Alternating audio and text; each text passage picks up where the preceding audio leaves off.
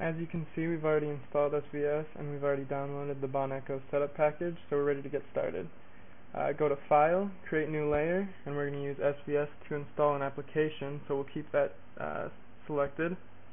We're going to call our layer Firefox Bon Echo Alpha, so it's obvious what our layer is capturing. Now we're going to browse to find our install package, and there it is.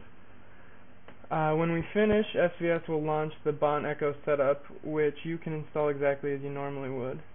The only difference is that every time the Bon Echo installer tries to make a change to your registry or file system, SVS will snag it and save it into the layer you've just created, so that whenever you choose to deactivate a layer, every file the installer added will disappear as though it never existed.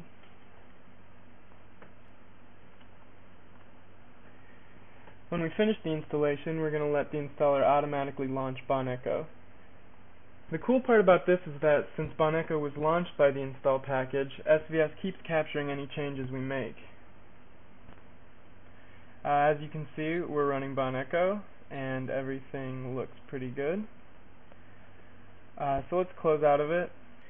When the last process launched by the installer ends, in this case the Bon Echo browser, SVS will finish capturing the base layer. From here on out, you can make as many changes as you want, but if any of them happen to cause a problem, you can easily reset your layer to this original state. As you can see, you can still run Firefox 1.5 since, as it turns out, Bon Echo installs to its own directory.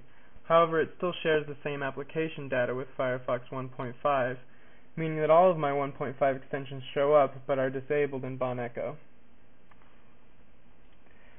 I'm using the MRTech local install extension to manage my extensions, and this means in Bon Echo I can try forcing my 1.5 extensions to work. So I'm going to try and do that with Session Saver, and as you can see, forcing Session Saver to work with Bon Echo seemed to work just fine. However, in the event that enabling Session Saver caused a problem for me, I can simply reset the layer, and everything will go back to my original state. As you can see, Session Saver is no longer enabled. Finally, and here's the really cool part about SVS, if I'm not happy with the program for whatever reason, I can simply deactivate the layer. When I do so, all traces of the installed Bon Echo disappear. If I change my mind, I can just as easily activate the layer, bringing everything back to where I left it.